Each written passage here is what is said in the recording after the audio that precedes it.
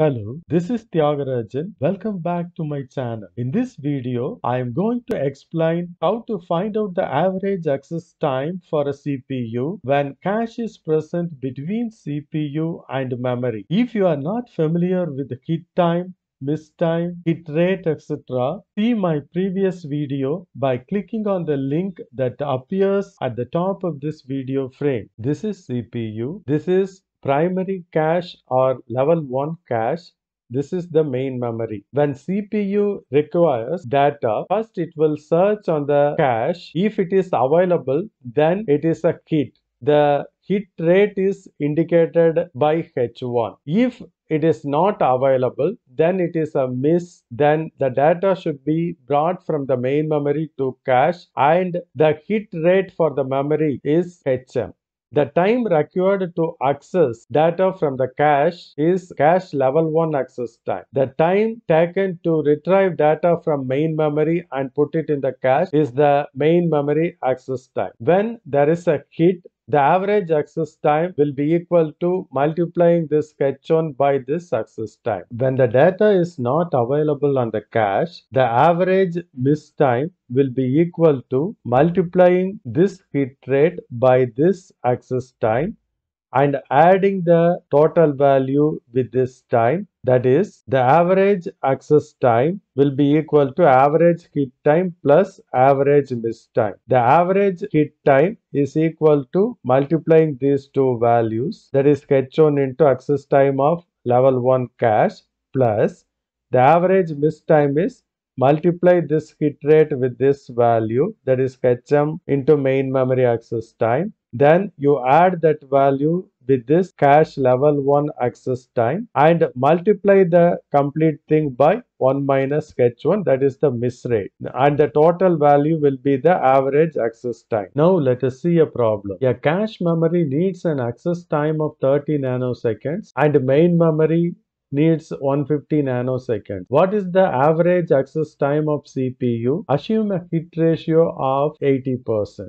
The options are A 48, B 30, C 54, D 60. Let us solve this problem. So the given data are hit ratio of cache is H1, that is 80%, that means 0.8. 80 divided by 100 is 0.8. Then access time of cache is 30 nanoseconds, it is given. Similarly, memory access time is 150 nanoseconds. So you have to use this. The average access time is equal to H1 into access time of level 1 cache plus 1 minus H1 into cache access time plus HM into main memory access time, as we discussed previously. Here, no memory is provided below the level of main memory. All the missing data at cache level should be provided by this main memory.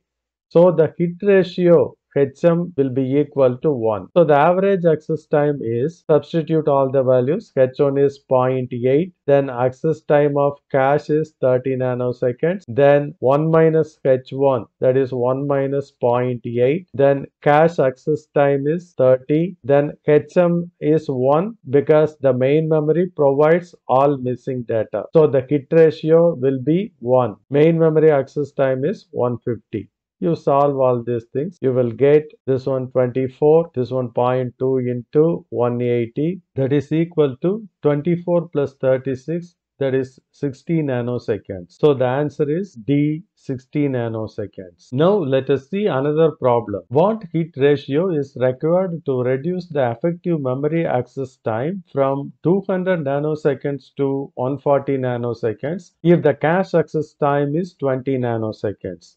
The options are A 85%, B 44.4%, C 40%, and D 33.3%. In this problem, the memory access time is provided as 200 nanoseconds and the cache access time is provided as 20 nanoseconds, and this 140 nanoseconds is the average access time. Now, if you assume that the hit ratio of cache is H1, then you use the same formula we discussed already. In this case, since there is no memory provided below the level of main memory, all the missing data at cache level should be provided by the main memory.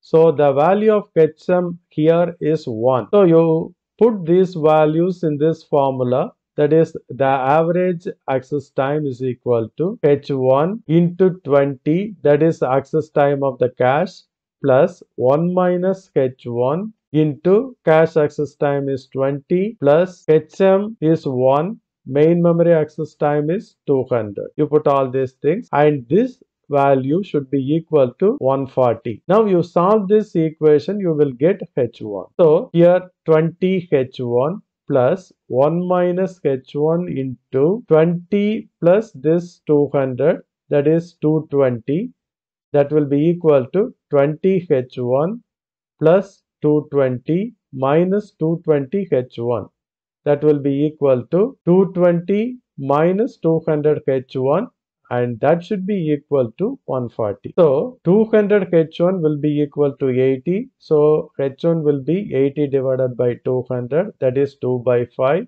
If you need the hit ratio in percentage, you multiply this 2 by 5 by 100, you will get 40%. So the correct answer is 40%, that is C. If the content of this video is useful, please press like button and share to your friends or students who are studying engineering.